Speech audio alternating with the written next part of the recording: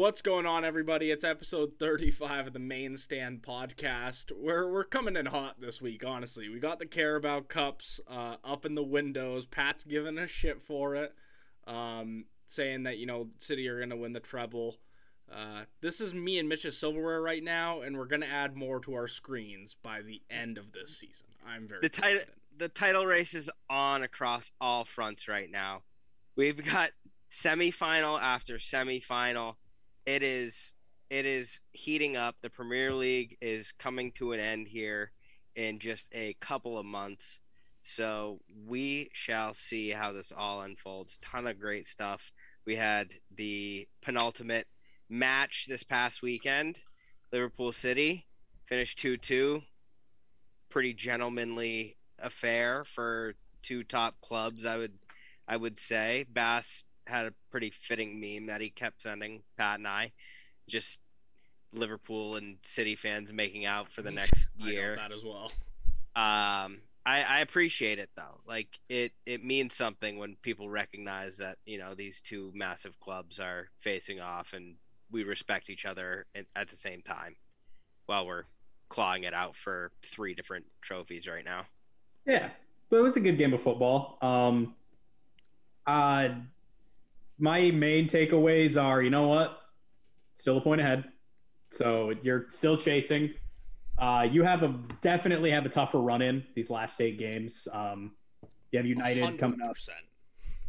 You have United coming up, and I think the only real challenge is Spurs, and that's if they keep this form up and then also don't roll over against you like they love to do for whatever reason.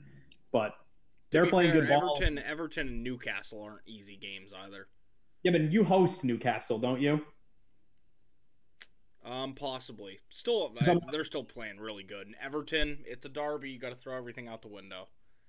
Yeah, and they have something to play for too. Yep. So you guys have the tougher run in. I think City have Wolves, and we go away to Brighton. Maybe are the only 2 questionable ones, but You got Villa.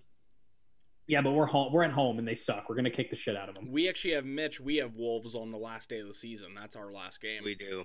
Yeah. So that's another tough match. They play a physical brand of football, and I don't know. The nerves are still pretty high, but definitely at a more mellow, kind of realistic, trying to figure out all the possibilities, all the scenarios that are coming our way. But also just kind of want to enjoy it while it's happening. I'm honestly, it's crazy to say this, but after the full 90 of that absolutely thrilling game of ball, it feels like 2 points lost for City. And I don't know, maybe you guys feel the same way, but City should have won that game. Missed chances in front of goal. Really, I just hope they don't come to miss out on the title by a 4-point swing, or you win by a point or something like that. That game would have been the differentiator. Sterling offside by a nut hair. It's in the rules of the game. He was offside, so all is fair. But that was just really sad to have happen, and probably should have scored a couple more. But overall, I felt good about the game. Ederson's a fucking psychopath. The cock on that guy to then post on his Instagram the goal line picture with just a thumbs up emoji. Yeah.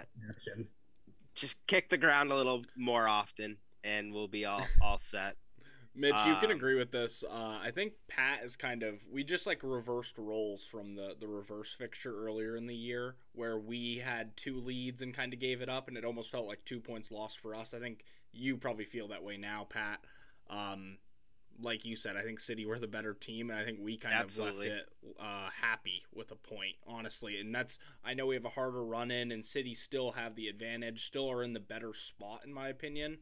But I'm fine with a point, considering how many chances City did have in front of net. Yeah. And I mean, there were kind of glaring issues all over our team. Obviously, Trent is kind of the conversation right now. Defensive disaster class. He'll evolve. Did his offensive thing, but and then missed chances for us as well. Just kind of lacking that forward drive to go at the net and really attack it. We didn't really have Mo got smothered, kind of still off the pace. A lot of things that are kind of moving right now, and I think there's a lot of attention on both sides. There's a lot of pressure. There's a lot of tired legs. So to get 90 minutes out, nobody injured after that fixture, I'll take a point gladly. Must be nice to not have any injuries right now. Last couple things I'm going to say, at least from my perspective, and you guys will definitely chime in on one of them. De Bruyne, man of the match, 100%. Yep. Unbelievable game from him. Let down by the forwards, in all honesty, which is unfortunate, but he was doing everything in his power to win us that game. That ball he played through for Mahrez in like the 92nd minute, like running on fumes to be able to play a ball like that is next level, honestly. And I thought Jesus played really well too. He did. It was good to see him get some game time, and somebody called him like a reverse stat patter on Twitter because he only plays well in big games, and I thought that was pretty funny. My last thing, and you guys say what you want about this, I'm just going to stop talking after. I think you were a little fortunate to end that game with all 11 players on the pitch. Yeah. I think that tackle on, I think it was Fabinho on De Bruyne, the studs up one that ended up being a yellow card. We've seen Pogba get sent off for a really, really similar challenge. On Naby, yeah. For that one. And then maybe you guys, Josh, because Mitch and I were watching the game together, that foul they called on De Bruyne when Thiago was already on a yellow. Yeah, you got that wrong, but I believe it was, I know exactly which one you're talking about. Sorry for interrupting. What happened? That looked clear as day that Thiago kicked through him. It was, I think, if I remember correctly, I think there was a call like 30 seconds prior that the ref missed really bad the other way, and I think that might have been almost like a makeup thing. It was definitely clear from mine. I don't think it was really a card, but it definitely wasn't a foul on De Bruyne. I thought he did get that one wrong. There was a few questionable calls like right in that little period, but I think there was even mistakes for both sides. Yeah, it was a decently refereed game. In all honesty, it was unfortunate that there's like those little moments. But Pat, two things for you. Like I mentioned the midfield and the build up and everything, and how like Liverpool's midfield with Fab, Hendo, and Thiago was going to be really good. I thought Fabinho really struggled to kind of get into the game. I thought like every touch he had, there was a City player right on him, and he really just didn't have space to turn. Every ball he played was kind of back to Alisson or the two center backs, and I feel like when he did try to turn, he lost it quite a bit. Did you, did City capitalize on that? Did you think Fabinho had a bad game as well? Yeah, I did. I think Fabinho and Trent specifically, I did not think were particularly good in that game. I think City, honestly, I'm maybe it's talking shit, but I think City were spinning Fabinho all day long. Yeah. I don't think he had a particularly good game at all. I think at the end of 90 minutes, he was arguably your worst player on the pitch. Yeah, kind of a rare one from him, too, because he's usually one you can count on. The other thing that I really thought Liverpool could have done differently, and I mentioned this in the build-up as well, but I really think we kind of saw it kind of come to life. I think Firmino could have made a difference in that game. If he was brought on a little bit earlier or just, started outright, I think his movement could have done a little bit more to just link up the play. Because, aside from a couple chances, we weren't, like, overly pressing you. We could still, pick you out at any given moment, but it wasn't, like, constant pressure and attack. And I think Firmino could have helped kind of build that up to make a little bit more of a sustained attack at times. Yeah, definitely agree. And I wouldn't be surprised to see Firmino start this weekend. So maybe we'll see a little bit of that on Saturday. Going to be a really fun next 8 weeks, fellas. Really fun next 8 weeks. Can't take it, man. Outside of, what was the biggest match of the weekend, there's a couple other games just to touch quickly on here. Everton with a huge win against Man United. Burnley losing to Everton too. Maybe they're not getting relegated. They're so back and forth, but I don't know.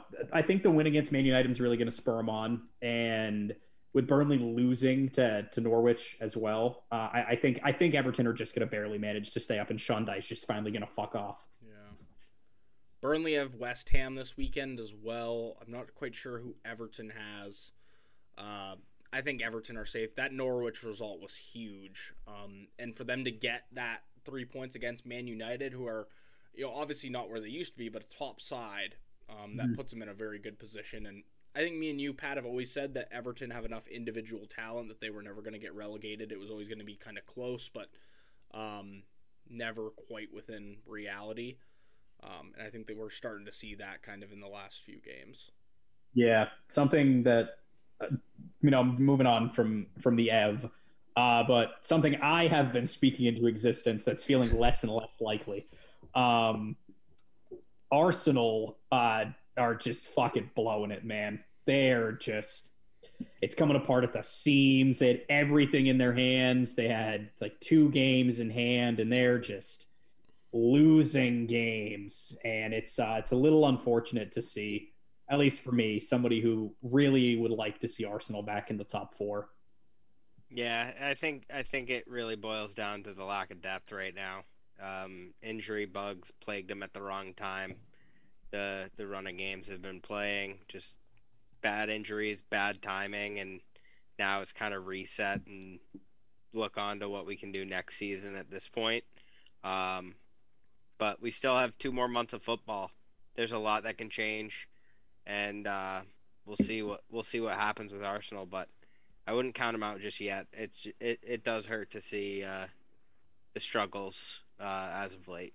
It's just looking tough for them. They're 3 points back on Tottenham with a game in hand, but even if they match the results with Tottenham for the rest of the season, they need a 10-goal swing to overtake Tottenham. Just 1 goal difference for top 4. So I think it's going to be really tough, especially with the way Tottenham have been playing. It feels like Conte has found a really good, he's got that team finally in a place where they really can go on and get this top 4 spot. Great segue into the next game. Tottenham cruising under Conte. Yeah. Josh, Mitch, what do you guys think of that? How you feeling about Tottenham's chances of making the top 4? You think they're going to hold on? You think Arsenal are going to catch up? What's the vibe? I think they're very good, honestly. I've kind of favored Tottenham the last few weeks, I would say. Obviously, they were having, an extremely volatile run of form or a lot of win-loss results. Now they're starting to put some wins together. Kane looks solid. Heung-min Son is just as class as ever. One of the best forwards in the Premier League, and I don't think he gets talked about quite enough. And then Kulusevski just coming into this Tottenham side and looks like he's been in the Premier League for 5 years. What a signing, man. Honestly, what a signing. He's been unbelievable. Yeah, it's hard to do for foreign players, too. It's hard for them to adjust to the speed of the Premier League, everything like that. You see, players around the league take months to get integrated into a team like that, especially under a leader like Conte where he wants you to play a certain way. Kulusevski's come into that team and done absolute wonders for their offense. Just hit the ground running. Yeah, I think he's been phenomenal. Another note about the Spurs front 3, I was talking to Mitch about this the other day, and I think it's hysterical that Kane is about to take half a season off and still probably end with 20 goals and 10 assists. Crazy. He has just absolutely showed up the second half of the season. Tottenham turned the ship around, and I mean it's pretty evident with the results they've been getting. You think? Sorry, Mitch, not to cut you off. Yeah, no, you're good. Oh, I was just gonna say, you think with Champions League football on the horizon for them, if they make top 4 and they get back into the UCL, do you think Kane pushes for a move again this summer, or do you think he finally settles down and says, you know what, Tottenham is my home?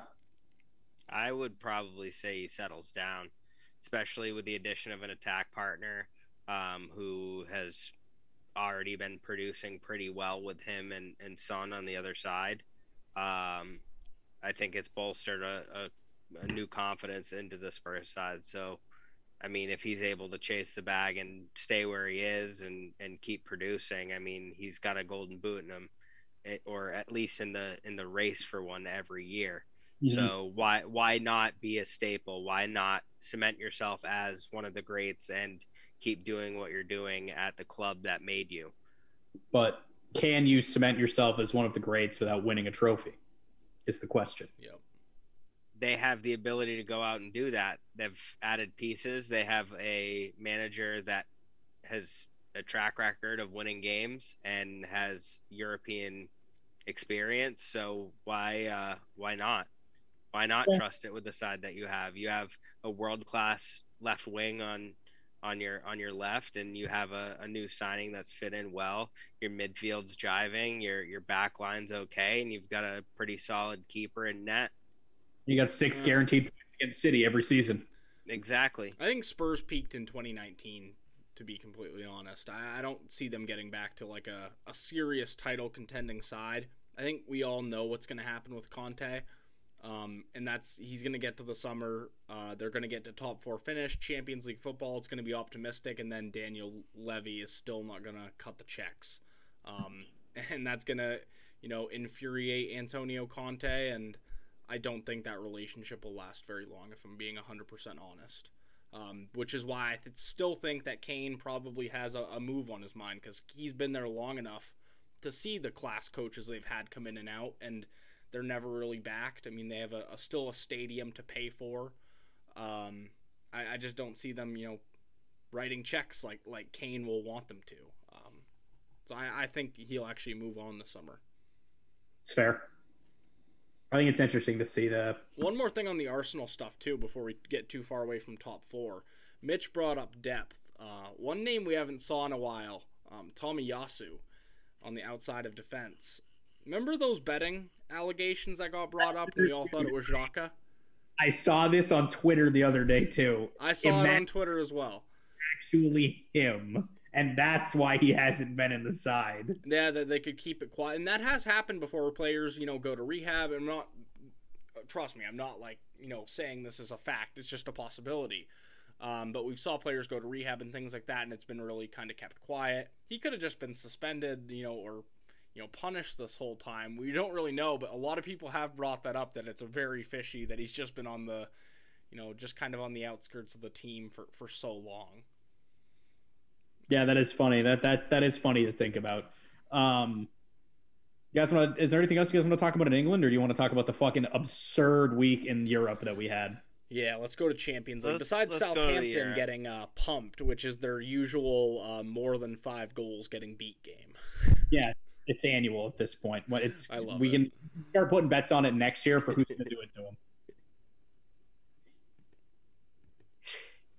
Dive right into the Champions League. Which game do you guys want to start out with? We'll talk. You guys want to talk about our teams last, because there were some pretty. Let's talk Villarreal, Bayern. Yeah, dude. That was nuts. That was insane. Like, hats off to Villarreal, man. That's all you can do is applaud. Unai Emery in Europe, man, for real. What a performance out of them. When Lewandowski scored that goal for Bayern, I was like, all right, here it comes. Like, here comes 3, here comes 4. Like, they're gonna just start pouring in. And the credit to Villarreal for the response they had from Bayern's goal. They conceded 1, and they really just shored up the back. And I'm gonna butcher the pronunciation of the last name of this guy, and some dude's gonna call me an idiot in our Instagram comments again. Chukwueze. Yeah, something like similar. He came on and he wrote himself into Champions League folklore with that goal. He could have had an assist like moments earlier too, and then he went on and scored the game winner. So made it up for him, or you're the tie winner, I should say, but made up for it in that way. And just can't praise the fortitude from Villarreal enough over the last 2 games that they played, knocking Juventus out, having that also have to go to a game away from home against a European giant, winning convincingly in Turin, and then rocking up the Allianz against Bayern Munich and doing what they had to do to get through the next round. They're defensively solid. Their midfield's good. They have a press. They're super, super organized out of possession, and they're going to try to kill you on the counterattack. I'm I favor Liverpool in the next leg or in the next round. I'll be totally honest. I don't see the fairy tale of Villarreal getting to a Champions League final, but I'll be rooting for it. Bayern really didn't look that impressive in this game, and that's to take nothing away from Villarreal. I thought Unai Emery was great. Thought he was very disrespected at Arsenal. Obviously, won the Europa League last year. Beat Jurgen Klopp with Sevilla back in the Europa League final in, what was that, Mitch, 2017? Yes. Would have been, back then I think in high school. It might have been 2016. We know he's a good coach. Villarreal have a good track record, but Bayern just played uninspiring ball, man. They didn't look impressive whatsoever, and they really haven't the past few months. Yeah, and I think, Villarreal just capitalized on the kind of, I think, the lax attitude. I didn't see the flashes of Muller and Lewandowski that we see on a regular basis. We didn't see Lewandowski in the running for the Ballon d'Or. We saw flat Bayern Munich who had trouble playing their game. Villarreal made it extremely difficult for them, and there's a reason that they've made it this far into the semifinals, and they have to work their asses off for it. Unai Emery has put together a game plan to take down one of the biggest clubs in world football, and essentially take all of their wind out of their sails. You don't have production out of one of the most prolific goal scorers in the game today, and now you're sent home early. Yeah, wild result, and definitely not one anyone was expecting. Like Pat said, we can get into our teams kind of last here, but we will hop over to the other side of the bracket, which is Real Madrid-Chelsea. Just a thrilling game of football. Chelsea with the outrageous comeback. Marco Alonso, unlucky handball, and then Benzema finishing it off in extra time. What did you guys make of it? Benzema is inevitable, and I don't think that was a handball. Yeah, it's harsh. Nah, it's very, very harsh. According to the new laws of the game, it is a handball. Yes. Because it's like the new rule that if a ball hits any part of your arm and then directly after leads to a goal, it's considered a handball. But it's pretty harsh that it bounced up off of him, and it wasn't it really set him up for anything. It'd be the same thing if it had come off his midriff or anywhere else. It just happened to hit him in the wrist, hand area coming up off his foot, and then he hit it on the half volley. Good strike, but yeah, it's unfortunate that it had to happen like that. Modric, though, holy shit, assist of the year, unbelievable ball into Benzema. Yeah, unbelievable game. Yeah, all in all, the whole thing was phenomenal. I was honestly surprised. I had counted Chelsea out completely. Me too. I figured it was done and dusted. But credit to Real Madrid to hold on and maintain some semblance of control. Vinicius James on the outside was a fun one to watch over that two legs. Yeah, the respect that those two have for each other was funny to see. Yeah. It does give me some confidence, however, seeing Chelsea being able to go to Real Madrid and score 3. I think that does bode well for City in the next leg of this. I'm staking my claim now. You're seeing City in the Champions League final again this year. Yeah, so Pat, why don't you just go into your game against Atleti? Why do you think that, sir? Holy fucking shit. This game was a doozy. Start with the football, and then we'll talk about the theatrics afterwards. Pretty boring first half. City didn't capitalize on many of the chances that they made. Felt pretty on top, so I was confident going into the second half, and then all hell broke loose. And Atletico put us under pressure for 45 straight minutes. They came out, completely changed their game plan. They really started shithousing every tackle. They went in with the intent to murder someone. Injury to De Bruyne, injury to Kyle Walker late in the second half. And then Savic, who fucking rat, used to be a City player. Foden gets a little swipe from Felipe and then goes over, and Savic tries to like yank him off the pitch. All fucking hell breaks loose. There's a really funny clip of Jack Grealish tapping, like walking up to Savic when he's talking to John Stones, kind of tapping him on the shoulder and go. And I love accents you can very clearly lick. And just in his brummy English accent just goes, "Oi, you're a cunt," and just $100 million repaid right there. But dude, City out shithoused Atletico at their own place. So I think, as ugly as that was, and as bad of a half of football as that was from City 2 years ago, if City are put under that kind of pressure at a Champions League quarterfinal, they fold 100%. They lose that game. City, the Centurions, that 100-point City team, did not have the mental fortitude that this current City side do to go under pressure like that. And we saw that firsthand when Liverpool steamrolled us in the quarterfinals of the Champions League that year. And then, similarly in the next year when they lost to Lyon in the quarterfinals too. This City team is different. They know what they can do. They know how to defend, and then they're organized. They're calm. They know what they have to do to see games out, and that's what they did. And I thought it was a really assured defensive performance from City. And roll on the semifinals. Pat, and then final note, fun stat, real quick. Fun stat for it. John Stones is the first English center back to ever win man of the match beyond the round of 16 in the Champions League. Not like Rio or anyone like that? That's surprising. I would have thought Rio would have ever. Ever.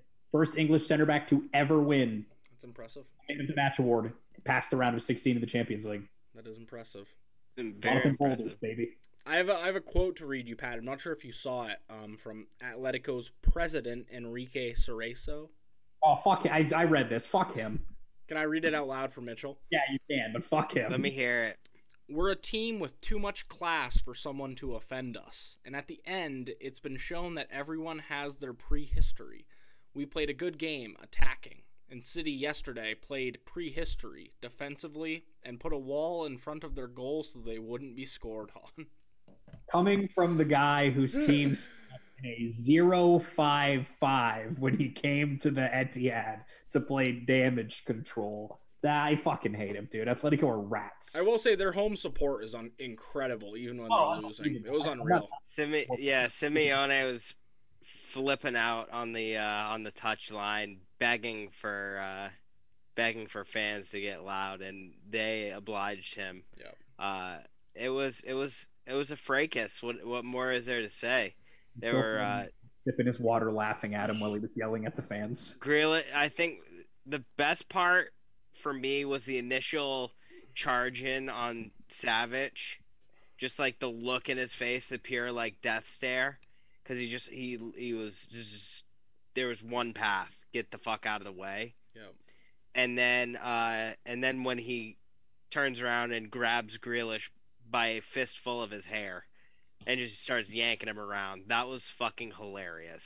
Like all bad things aside, like obviously this shouldn't be a thing. It shouldn't escalate to this where it's going down the tunnel. But that was funny as shit. I thought Grealish was fucking hilarious, dude. We paid $100 million for a dude that's got 2 league assists, and he just called Savic a cunt. We have a 19-year-old that will do it for us. and we didn't pay $100 million for him. Yeah, your 19-year-old's not the ambassador for Gucci, all right. That comment he left the other day, it was actually probably a couple weeks ago. Someone had commented something about how many goals he has in the league versus how many girlfriends he's had this year, and it was a Man United fan. He just destroyed them, and it was hilarious. But yeah, that was last month. We'll move on to Liverpool. 3-3 with Benfica. They advanced 6-4 on aggregate. Never really a game, just because the game always felt kind of out of reach for Benfica, especially when it was 6-2 Liverpool. like 30 minutes to go, and there wasn't much in it. It was a very rotated side from Klopp. Did you take anything bad away from that, Mitch, or is that just kind of a Passover game for you? I don't necessarily think it's a Passover game. I think it's extremely important moving into this stretch of, 3 games in the next, 10 days, 12 days. You have Mo Salah having a half an hour. You have a fully rotated side. You have Simicast in the left. You have Joe Gomez playing right back, and then you have Matip, who hasn't really played in the last few weeks, getting some warm legs, fresh legs for the upcoming few games that I'm sure we'll see him featured in. And then you had Ibu Kanate. We had a rotated midfield, and then we had kind of an interesting front three pairing with Luis Diaz on the right side. So it was, I think, a little bit indicative of what we're trying to do, who we're trying to rest, and what we're trying to achieve in the next 3 competitions, because we're playing 3 games in 3 different competitions. So it's difficult, it's challenging, and we need to rest guys when we can. Yeah. Not worried at all that you shipped 3 at home. No, not really. How rotated you were. No, Pat, because 2 goals they had to go to VAR to review because they were so close on offsides. I think with Van Dijk controlling that high line, those goals don't happen. Right. I think they were both called off on Joe. Yeah, I mean, Joe was definitely a weak link. I think with that normal, starting 11 in there, that doesn't happen again with Van Dijk's just organization and how much he'll fucking give you a hairdryer if you get it wrong. I just don't see that happening. Matip isn't necessarily like the leader of that group. So I think Alisson was almost the leader of defense in that game. That's really not his responsibility. So at the end of the day, not too worried. Darwin Nunez looks class. What a goal. Looks like a great player. Scored a couple goals over those 2 Everton looked good as well. Yeah. I'm not really that impressed by Everton. Just another Brazilian winger that kind of I don't think is going to be that great. The name for Josh. He's just fucking angry at the name. No, I don't think he's going to be that good. Simicast, fucking unreal performance. Unreal that we have that good of a backup left back. Just can come into any game and whip 2 assists in, just up and down the field the entire 90 minutes. Happy for Bobby Firmino too. 2 goals. Almost got a hat trick. He had a couple that were close there in the box. Yeah, he looked his old self. Yeah, his old self really hasn't ever left, to be fair, I don't think. No, he just isn't playing as much. Yeah, he just doesn't play as much. I don't think he has quite the engine he used to have, but he still can come into big games and make an impact. And ultimately, Liverpool kind of, end that game. It just kind of ends on a soft little note that, you tied 3-3 at Anfield, but it doesn't really feel like it because you go on to the UCL semifinals and you're going to play Villarreal, and you're the favorable result in that. Not to discredit Villarreal in any way, but I feel pretty confident going into that semifinal round, and you can't look past them, but you have to be pretty happy with that drawing. Mm-hmm. And it gives the potential for a Liverpool City UCL final, which I think would send all of us into the great abyss. Mitch, we can't watch. If that happens, I literally can't watch the game with you. That's your loss. It can't happen. That's your loss. You can go get your own Dunkin' Donuts. That's fair. Maybe you can. Well, I'd want to go for that like I did last year, so I can spill another Heineken and cry when Ooh, yeah, we could drink and watch the game. Anywho, let's talk about more City and Liverpool because that's all fucking happening. Reruns. FA Cup semifinals, baby. Mitch, actually let's have Mitch give us Fiorentina forecast, and then we'll get back into Liverpool City. Josh, you need to keep the episode thing on the side the same order we have the goddamn notes sheet. Yeah, that's not a logistics company, okay? I can't do this. I can't even figure out what box I'm trying to highlight here. Give me my cue. I haven't heard my cue music.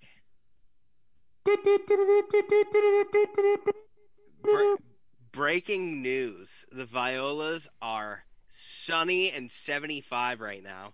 A hot 3-2 win over Napoli this past weekend. Huge underdogs come out on top, grabbing a vital 3 points. Taking on Venezia this weekend. I'm thinking it's going to be a 3-1 Fiorentina win. Violas are sitting in 7th place right now on 53 points. With a game in hand, they're 2 points back of 6th, 4 points back of 5th. They do have a matchup against Roma on May 8th, so it's getting close to that being the deciding match to see if our Violas here on the Main Stand podcast, because we are a Viola podcast. No, you're a Viola podcast host. I do not want them to win a single game.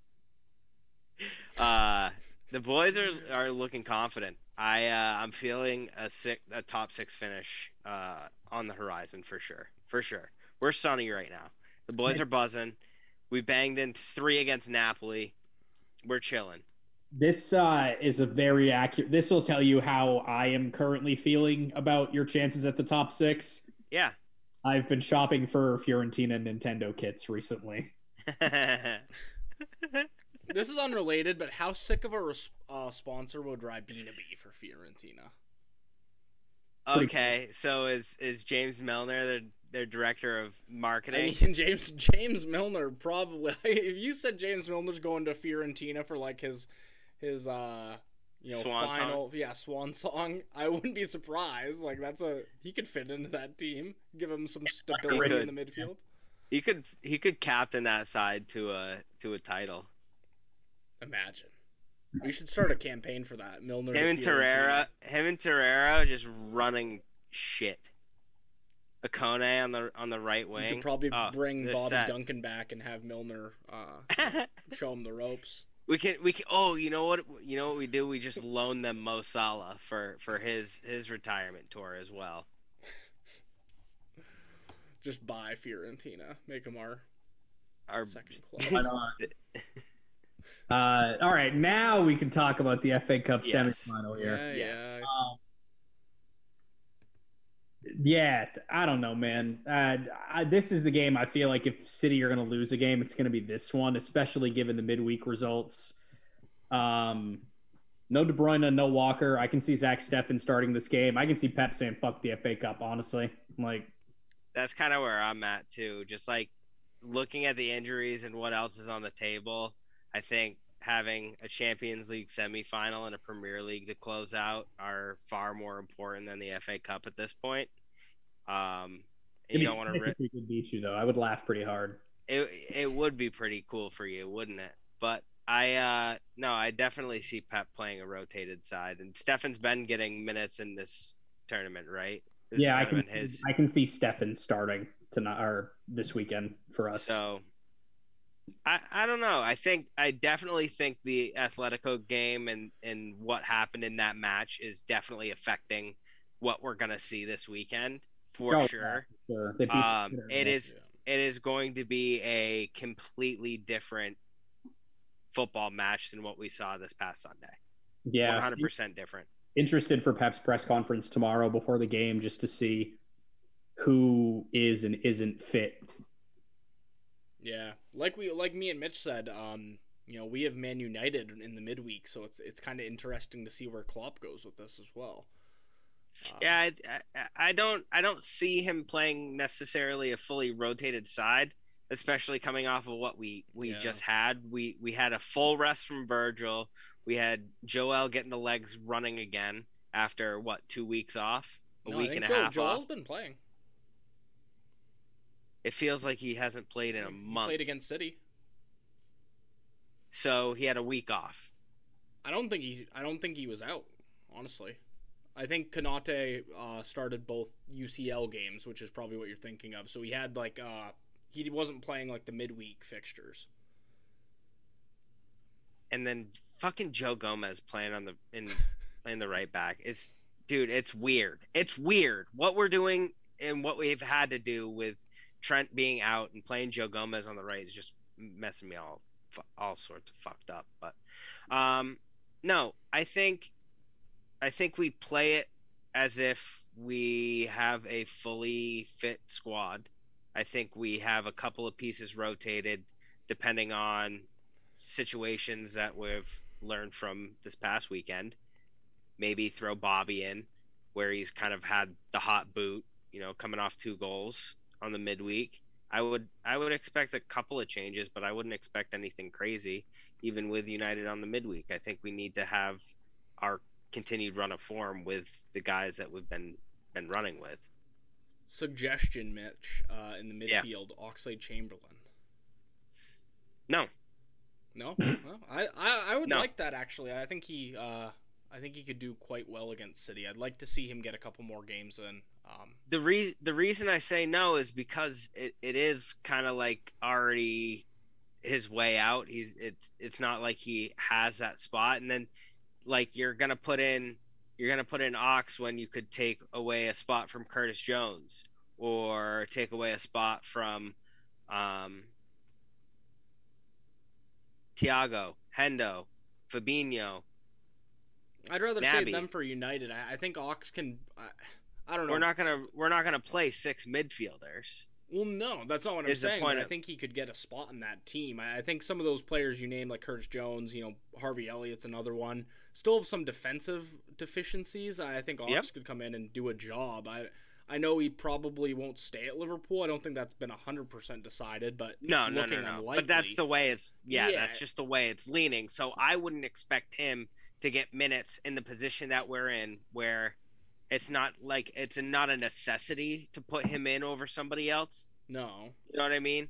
I could definitely see him coming off the bench early to give somebody a rest, maybe give somebody a half and half, but I don't see him starting this game.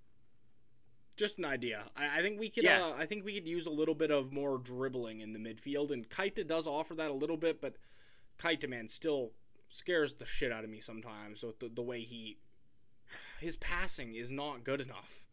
No, it is not. He does not get enough on the ball, and that's not me being critical. I know Hendo is not the best passer some days. Some days he's very good, but he's just not at the level of like being first choice yet. And I'd like to see someone that can come in and carry the ball a little bit in the midfield against City, and I think Chambo potentially could do that again. I don't think you're wrong. Yeah, no, I don't think you're wrong, but I do see him getting minutes where he hasn't recently.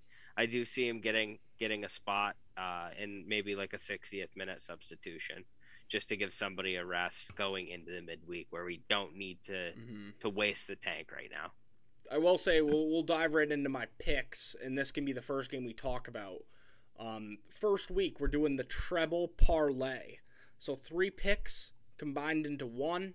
And the treble parlay this week is the over 2.5 goals. They've scored like 8 goals in the past 2 head-to-head matches.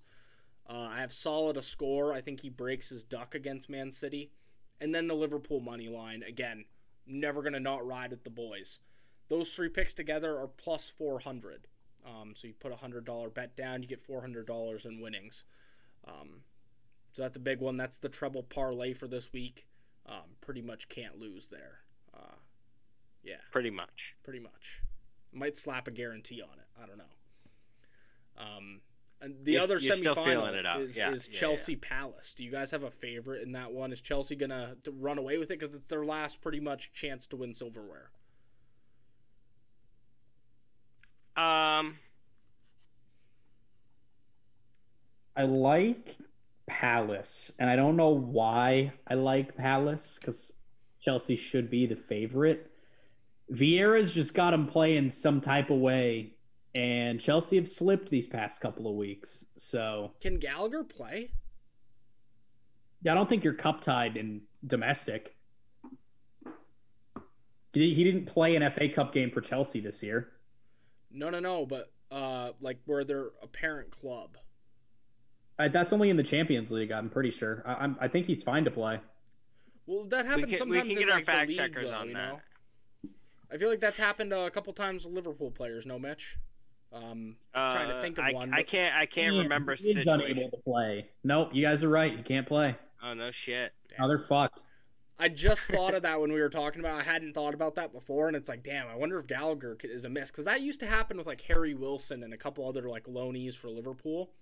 And that just popped in my head. Ooh, without him, I don't favor Palace. Yeah, No, no, yeah. So I guess you can appeal to let your players play against your parent club. And in 2018 or in 1819, Chelsea let Mount and Tomori on loan at Derby play against them, but they told Palace no and aren't letting Gallagher play. I don't blame them. They know who he is. They know the talent. They need that money. They need that cup. So and they're probably riding a little angry after getting knocked out of the Champions League. So they could go out and try and just knock the wheels off this game. I do like the potential of Palace. I don't know, Zaha still probably my favorite player for like a non-top 6 side if I had to pick one. But my pick for this game is the over 2.5. It's only minus 110. It's pretty good odds in my opinion. Even though they're minus, just because Chelsea have scored like 9 goals in the past 2 games. Like Mitch said, they're coming into this game a little bit pissed off. I like Palace's offense. Odds on Edouard has been class this season. The likes of Zaha, Eze. This game feels like it's got goals in it for sure. For sure. And then I just have a couple other picks for the week because it's kind of a shortened Premier League weekend. Don't want to give picks for next week just because I feel like it's unfair to give a pick for Liverpool United when Liverpool haven't played City. Obviously, a lot could change. So, Brentford and Watford. That's an interesting game, kind of towards the bottom of the table.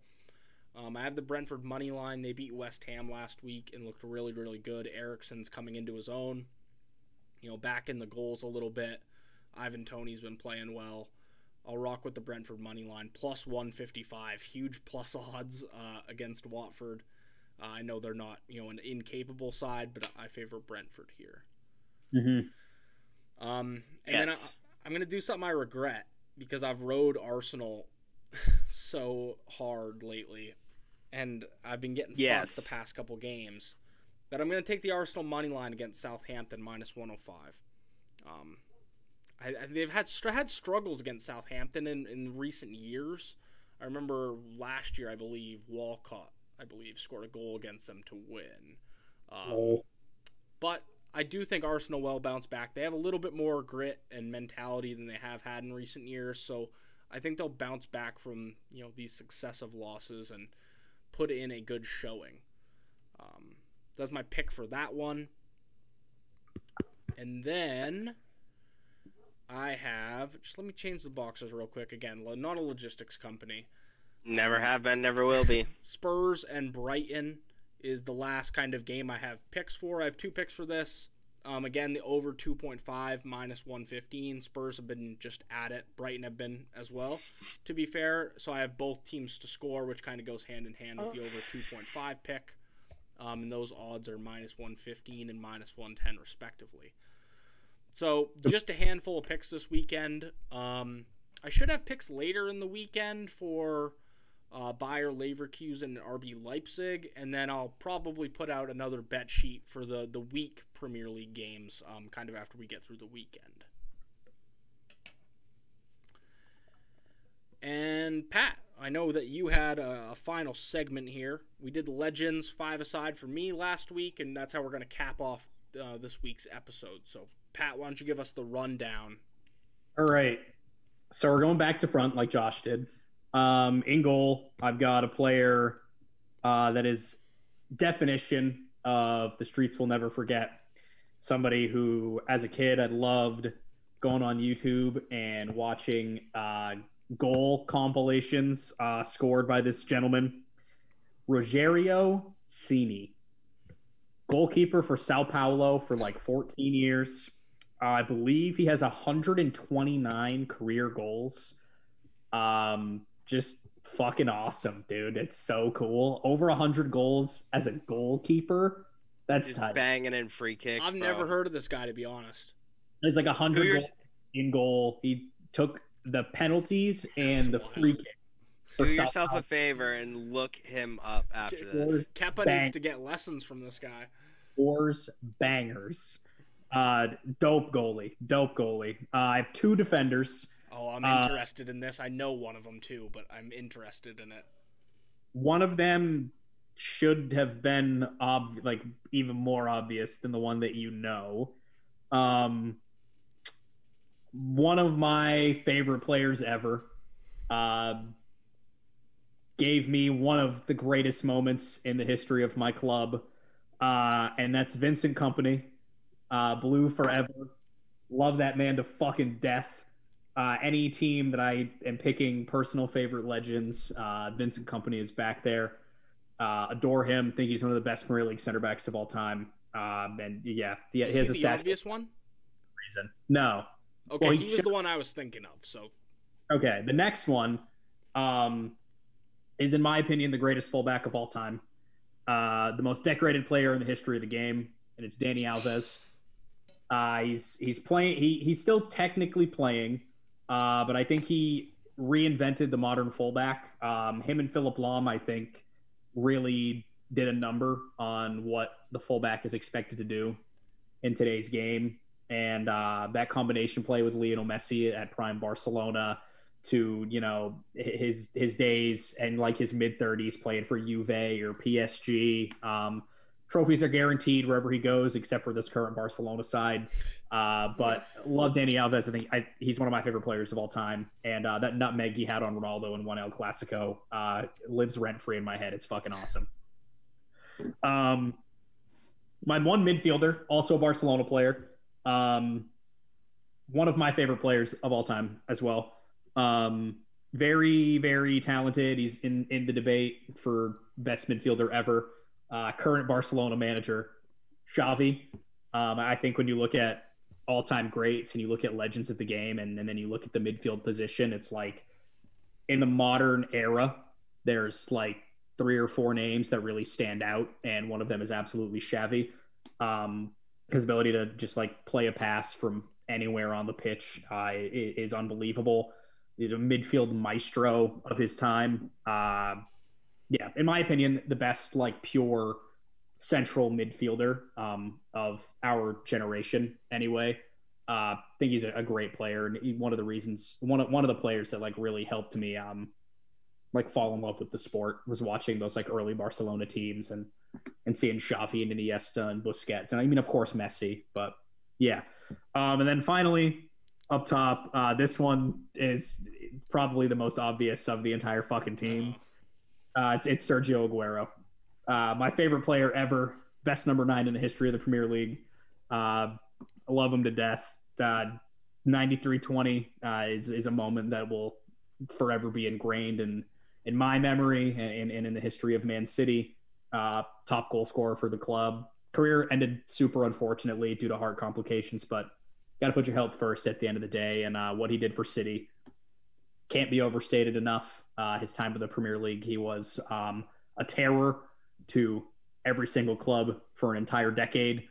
I think his accolades just speak for himself. He was guaranteed 20 goals every single year, tied with Henry for most consecutive 20-goal seasons. Endless records I could just sit here and list, but it's my favorite player of all time, so he's going in the starting 5. That's my Legends 5 aside. So just back to front one more time. Every name: Rogerio Cini, Vincent Company, Dani Alves, Xavi Hernandez, and Sergio Aguero. I thought you were going to go with Iniesta in midfield, the way you were describing that. Could have been either or. I'm a little more partial to Xavi for whatever reason, but I almost went David Silva, but I didn't want there to be too many City players and 2 players that, you know, were still actively playing. But if Silva had retired, he would be there instead of Xavi, and they would be 3 City players, and it would be there. David Silva is like my honorable mention. I think. Yeah. I can't speak highly enough about the little magician. Your side was very South American, Spanish, where mine was a little bit more European. So I'm excited to see where Mitch kind of takes us next week. Mitch is only going to be Central and Northern America. 3 Canadians in his 5. Alexi Lawless? Is that you? Is that you and my Tim Howard? That's fine. You can have Tim Howard. If you pick Alexi Lawless, I'm leaving the Zoom call. Can I have Mia Hamm? Sure. Mia Hamm's a G legend. Mia Good back episode. on the pod. She's married to Nomar. All right. If you made it this far in the episode, we appreciate you. I'm going to stretch while I talk to you, lovely people. Make sure if you're watching on YouTube, you sub, you ring the bell, you like, you comment. If you're listening on Spotify or Apple Podcasts or wherever, just make sure you follow it. Download the episode, send it to a friend. Don't forget to banter with Pat in the DMs. Yeah, talk shit to me in the comments if I mispronounce a name, or do whatever you need to do. I'll don't say it to Mitch because he'll get upset, but you can talk shit. Yeah, I cry. I have a weak personality. Yeah. Thanks for tuning in. Appreciate you immensely, and thanks for the wild ride. The next 8 weeks are going to be really fun on this podcast. Kill us now. Peace out. Peace.